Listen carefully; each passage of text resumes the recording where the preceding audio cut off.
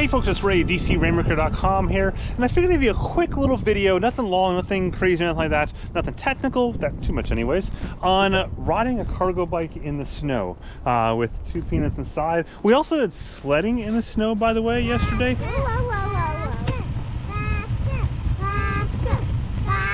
Put the sled behind it, tie it with a rope with a swing, just we left behind, and off we went. It's one of those things, I think people look at this and think it's super unstable, but it's not. It's actually really, really heavy. You do have a smaller front wheel, so it's not like great for sharp turns in the snow, but you're not really doing a lot of those. And then in the back here, it's a much bigger wheel. If you look at these two wheels, this is a pretty beefy wheel compared to, you know, most bicycle wheels. Not quite like a flat tire bike or anything like that, but it worked out just fine for me.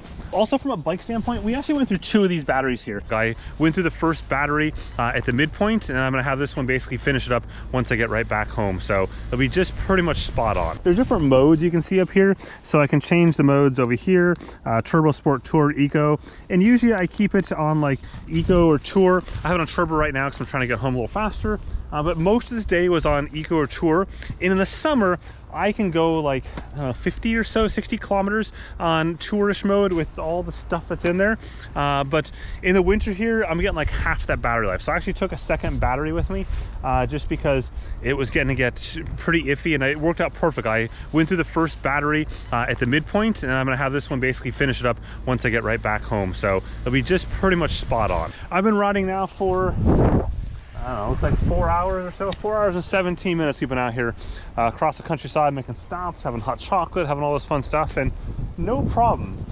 I would say a couple things that are notable about Amsterdam. Number one is they actually plow the bike lanes in the city itself. It's kind of crazy, but we saw one of the snowplows coming through earlier, plowing the bike lanes, ignoring the car areas, just focusing on the bike lanes itself.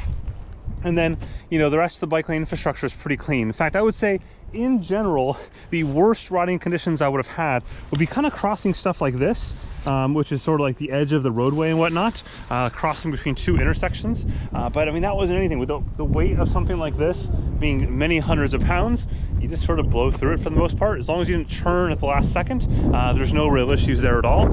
And I mean, cars are few and far between out here right now. Here comes one right there.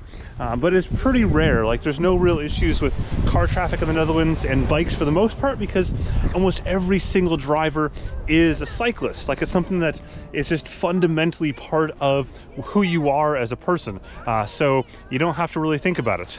And in terms of roadways, as far as it goes, by far, bike paths were the easiest thing to ride on. Not because they were all clean. Some of them weren't out in the countryside, they were just as is, but because there wasn't like car stuff on them, so it made it a little bit easier. But even this road is really no big deal at all. Now, this is a tech channel, so let's talk some tech for a second.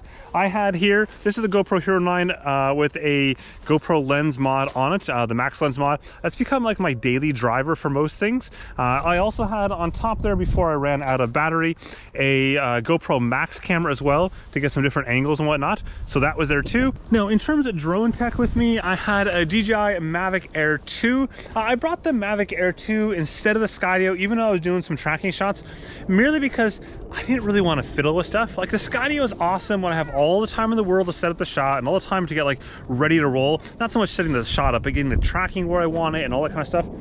With these two nutballs in there isn't like the time to do all that. As you can hear that in the background, there isn't time to do all that before they might lose the plot, so to speak. Whereas the Mavic Air 2, I can throw it in the air, I can get the shots I want to. I did some active tracking stuff that worked mostly okay. Some of it wasn't great because it was starting to snow a little bit then, so that obviously impacts the active tracking. But overall, like, you can see these shots right now, they're just fine, both static and active track.